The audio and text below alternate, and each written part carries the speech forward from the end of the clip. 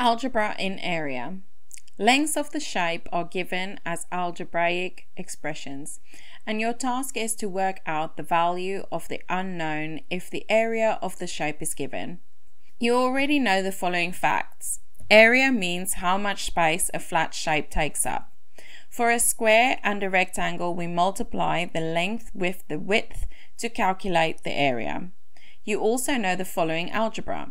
You can simplify algebraic expressions by adding like terms. You can multiply algebraic terms with each other, and you can solve algebraic equations with the unknown on both sides. Just a quick reminder about the adding and multiplication of algebraic terms. Remember that 2y plus 3y equals 5y, but that 2y times 3y equals 6y square, and the square is only for the y and not for the 6. Example 1. The diagram shows a rectangle. All measurements are in centimeters. The area of the rectangle is 60 centimeters squared. Work out the value of y. Opposite sides of the rectangle are equal. We have that 3x plus 8 equals 2x plus 12. We subtract 8 from both sides to get 3x equals 2x plus 4. Now subtract 2x from both sides to simplify to x equals 4. We can now work out the length of the one side of the rectangle by using x equals 4 and the expression 2x plus 12. We have 2 times 4 plus 12, which equals 20. The area of the rectangle is 60 square centimeters. We now have that 60 equals 20 times y. Y must equals 3 centimeters. Example 2. The diagram shows a rectangle. All measurements are in centimeters. The area of the rectangle is 80 centimeters squared. Find the value of y. To find the area, we must multiply the length by the width.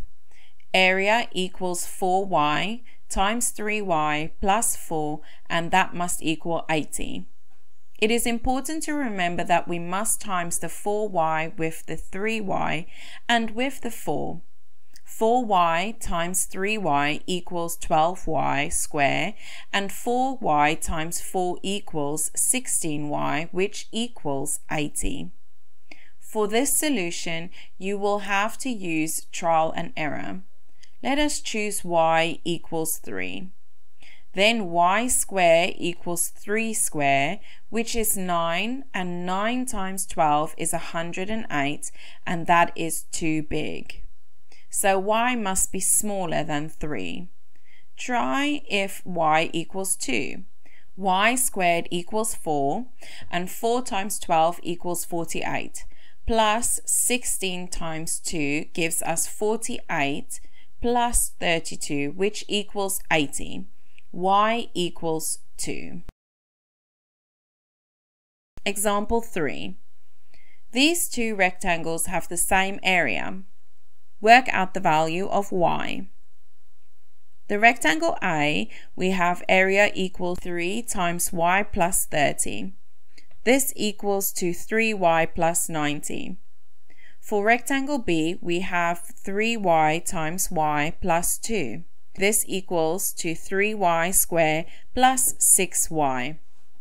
Area of rectangle A equals the area of rectangle B.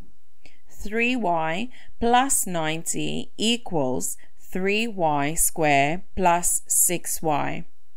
We can simplify this equation by subtracting 3y from both sides to give 90 equals 3y square plus 3y.